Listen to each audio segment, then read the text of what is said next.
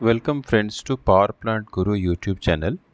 Friends, I am a mechanical engineer with around 20 years of experience in the field of power plant, and I used to create small fundamental knowledge series videos for power plant engineers.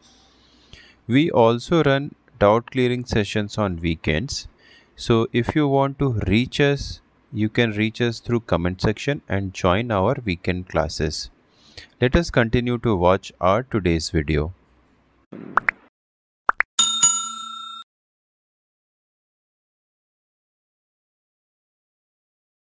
Hello friends, welcome to Power Plant Guru's new video. In this video, we will talk about very basics of steam generation fundamentals and why steam is being as the preferred fluid for carrying heat, as well as what is the different heat transfer mechanism to understand detail in how the tubes are transferring heat from the flue gases to the steam, so that we will understand basically to understand what is nucleate boiling and what is departure from nucleate boiling. So let us deep dive into this and understand the important concepts. So yes, now let us understand, or even what I feel most of you are already knowing the concept of latent heat and sensible heat. But let us understand with the terms of some numbers. So if you see here we are taking sensible heat example where you are heating the water and getting the temperature rise. So if you increase the temperature from 32 degree Fahrenheit to 212, or in other words 0 degree Celsius to 100 degree Celsius, the water will absorb 180 BTUs. That means 180 British thermal units per pound. So 1 pound of water, you increase the temperature of heat from 32 degree Fahrenheit to 212, you need 180 BTU. But at at the same time, once you want to change the phase of fluid from water to steam, so at atmospheric pressure, if you heat water above 100 degrees Celsius or 212 degree Fahrenheit, it will go for a phase change. And for per pound of water, you will need approximately 970 BTUs per pound. That means if you see it is close to 200, it is close to 1000. So five times, close to five times more heat is required at here. So that is why this water is used as many a times used as a heat carrying media. So it carries a lot of heat once it changes the phase from water to steam.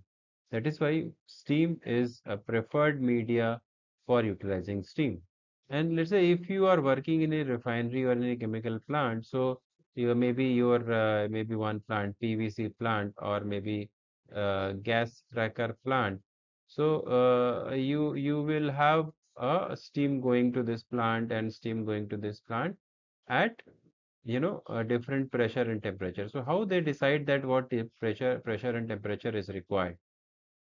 So this is a very important concept. So here what we understood, the latent heat is high. So everybody will try to utilize this heat. So they try to get steam in such a way that during that process, whatever process they are utilizing in this plant, the steam comes and transfer the latent heat. That is why this different pressure and temperature is required, so that once it reaches this pressure, this process, it will transfer the latent heat. That is why different pressure and temperatures are devised for different units. I hope you understood have this one step. Yeah. So let us understand the next important concept where you need to understand the radiative, conductive, and convective heat transfer. I know you must have known this, but let us try to understand in a context of the boiler. So you know that there is a radiative heat which is in the direct line of fire or direct line of sight, where you whatever is there in direct line of sight, that part only will have latent or radiative heat. Another is heat when the same type of particle try to convey the heat to different particle in the same fluid. That is, the water is here is more hot, and it is giving transferring heat to the other molecules, and then in turn it is circulating and then giving the heat transfer to the entire fluid. And similarly, conduction is like metal to metal. There you have your molecules, internal molecules, which transfer the heat, and then metal temperature will increase. So now, in the case of boiler, let us try to understand. So the tubes will be something like this. Let's see. This is the your tube. This is your tube. If we talk about the cross section of the tube, so here from this side there may be radiative heat coming because it is inside the furnace, and here you have your water. Now, in case of furnace, you will give radiative heat to this particle. Now, up to this, water is inside, so heat has to travel to inside, and then you will have your heat transfer to the boiler. So first there is a radiative heat which is coming. Now at this section there is a conductive.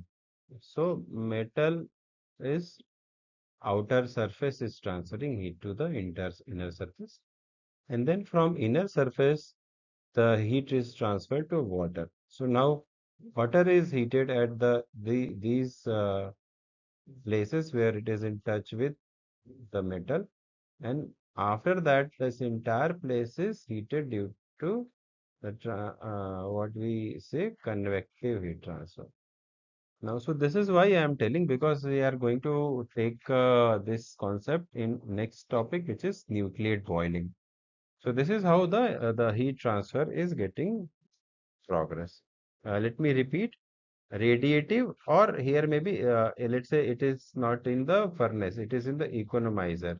So this place heat transfer to the metal will be convective because it is getting heat from the flue gases, not directly from the furnace, right? So this will be your convective heat transfer. This will be your radiative in case of there is a direct fire the tube can see. So after that tube outer surface has taken the heat, it will transfer by conduction to the inner surface, and then conduction process will increase the heat for inner surface, and then at inner surface their water will be in touch with that metal part, and that water will be heated, and then that particular water molecules will be transferring heat to each other so that the entire water gets heated by convective process. Okay, yeah, let's go to the next one. Now, what we have seen is water has taken heat from this tube inside surface.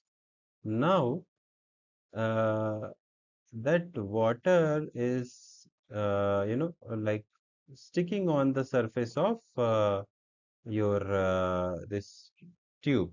So there will be this tube will be hot, and at this place there will be waters particle. So what will happen? This water will be evaporating, and then bursting into bubble type, and then this place will be emptied, and new water particle will be there. Something like this. Let's say if we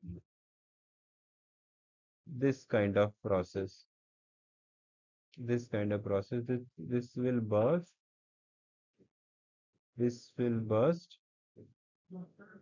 and the new water will come. There will be another bubble will come, and then there will be these bubble will burst, and another bubble will come. So that kind of process is there, and that is called your nucleate boiling. So nucleate boiling is the process which is desired, and then let's say there is you don't have that much temperature. Initially, what will happen? There will be no bubble. It's a single phase, liquid only. So it will give transfer to here metal inside surface, and then it will give transfer to the other water particle, and water particle will internally transfer it. So there is no this bubble formation, only small heat is going. Once you increase the temperature, then there will be this nucleate boiling. And after that also, if you give more heat input, you increase the delta T, and it will try to increase the heat transfer in the furnace, or it give you more heat. So what will happen? This nucleate boiling particle will not burst, and then other particle will not replace. What will happen? Whatever is there in that outer layer of the water, that will continue become as a steam. Here, this bubble will not burst. Whatever is there, that is coming like a steam only. So this steam will try to make a insulating surface here. This will try to make a insulating surface, and then insulating surface will what will do, it will act as a non-conductive thing. It is kind of insulating. Insulating means the tube is getting heat, but here you have a layer which is insulating. So your water which is inside is not getting that heat which it was getting in the nucleate boiling phase. So what will happen? This is getting heat, but the heat is not getting withdrawal. So what will happen? Overheating. So overheating will cause the damage in tubes.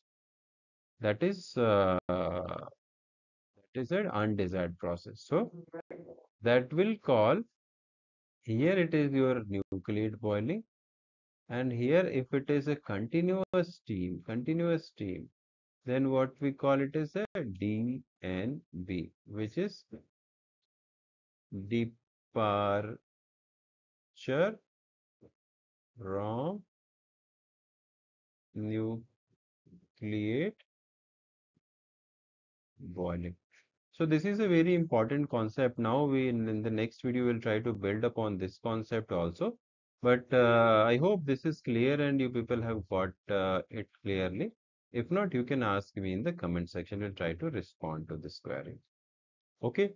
Thank you. Thank you for watching PowerPoint Guru. If you have any question, you can ask in comment section, and you can join us for our weekend classes. Today we have one class where we discuss many of the doubt, and we are going to have another one next Sunday, 4 to 5 p.m. IST. Yeah. Thank you very much for watching us.